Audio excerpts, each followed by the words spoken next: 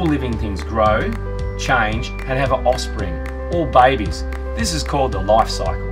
The way things live and grow often depends on other animals around them and also the environment in which they're found. We're going to look at some animals that are born and grow very differently from one another. And here we've got the seastars. They're an incredible animal because the adults look nothing like they do when they're a baby. When they're born, they're this tiny microscopic little animal called a plankton, where they float around in the water for a few weeks, then they go through a really big change called metamorphosis. So basically, tiny versions of what you see here. They drop out of the water to the bottom and then they grow up looking just like these guys here. Just like the seastars, baby fish look nothing like the adults.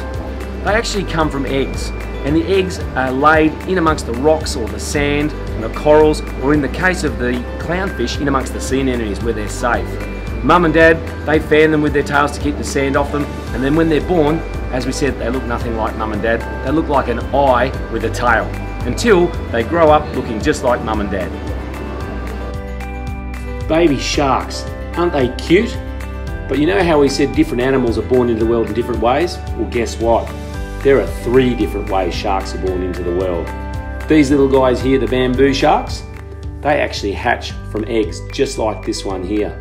Yep, the mums lay a number of eggs and then after a while they hatch out of the eggs and then swim away. But when they're on their own, when they're outside that egg, they're really small and lots of other animals want to eat them. So that's why they've got these beautiful brown and white colours when they're small, so that they can hide amongst the rocks and the sand, so they don't get found, so they don't get eaten. That's camouflage.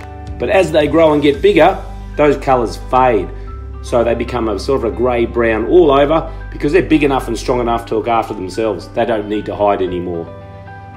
The second way sharks are born into the world is through live birth, just like the great white sharks, the black-tip reef sharks, the white-tip reef sharks and the whalers, all born alive, just like us.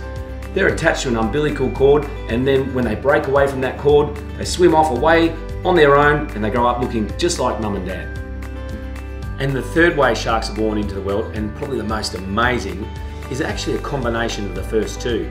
Just like the grey nurse shark.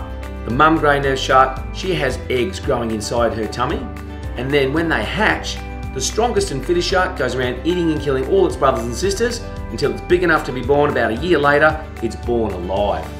That's the way they're born in the world. Amazing. This little guy here is a freshwater turtle, and just like their cousins the sea turtles, their mums lay eggs. They lay the eggs in the sand, lots of them, 100 to 200 eggs, and then after a few months they hatch. They climb up out of the sand, down into the water and swim away. Now the reason they lay a lot of eggs is because only 1 in every 100 of those eggs actually grows up to be an adult turtle. And they actually live to be 150 years old. But they also can grow up to as much as 200 kilos in size. That's really big. As you can see, not all animals are born into the world the same way. Some go through some really big changes called metamorphosis. Others, they have adult forms that are just bigger versions of their babies.